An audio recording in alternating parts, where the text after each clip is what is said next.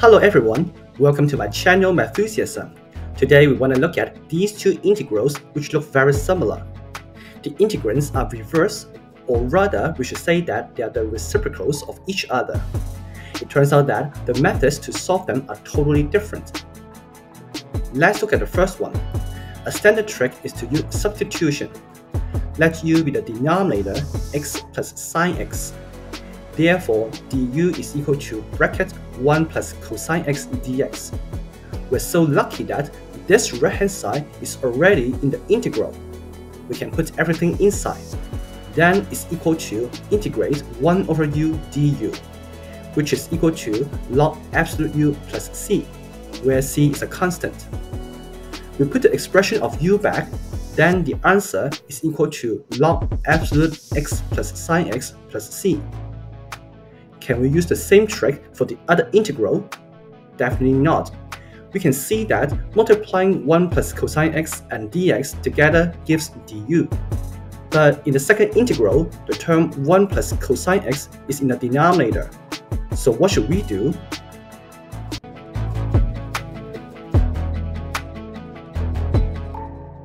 Now we shall look at another important technique of integration.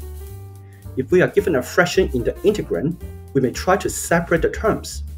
Of course, we can't do something like this, but we can change the denominator into only one term. By how? Well, let's make use of trigonometric identity. Because cosine 2 theta is equal to 2 cosine square theta minus 1, putting 1 to the left-hand side, we get this. Now, we can see that the left-hand side looks like the denominator. What we have to do is to put x equals to 2 theta, that is, theta is equal to x over 2. Therefore, 1 plus cosine x is equal to 2 cosine square x over 2. Next, as the denominator is changed to half angle x over 2, we should do the same for the numerator. Recall another double angle formula, sine 2 theta is equal to 2 sine theta cosine theta. Put x equals to 2 theta, then we have sine x is equal to 2 sine x over 2 cosine x over 2. Great, we can put all these into the integral. It's equal to integrate x plus 2 sine x over 2 cosine x over 2 all over 2 cosine square x over 2 dx. There's only one term in the denominator, so we can separate the integrand into two fractions, which is integrate x over 2 cosine square x over 2 plus sine x over 2 over cosine x over 2 dx. Further separate the two integrals, then we get integrate 1 over 2 x secant square x over 2 dx plus integrate tangent x over 2 dx. Now, let's focus on the first integral. The integrand is a product of two types of functions, x and secant square x over 2. What method are we going to use? Right, we'll do the integration by parts. Recall the formula, integrate u dv is equal to uv minus integrate v du.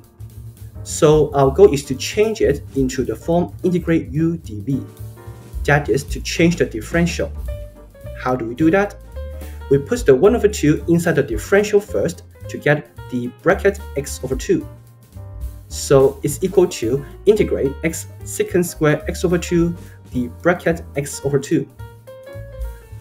For the term secant square x over 2, we integrate it into the differential, which is the bracket tangent x over 2.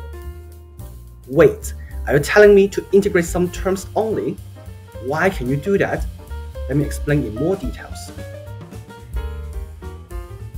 Consider the tangent x over 2 dx. By chain rule, we have secant square x over 2 times 1 over 2. Therefore, the bracket tangent x over 2, this differential, is equal to 1 over 2 secant square x over 2 dx.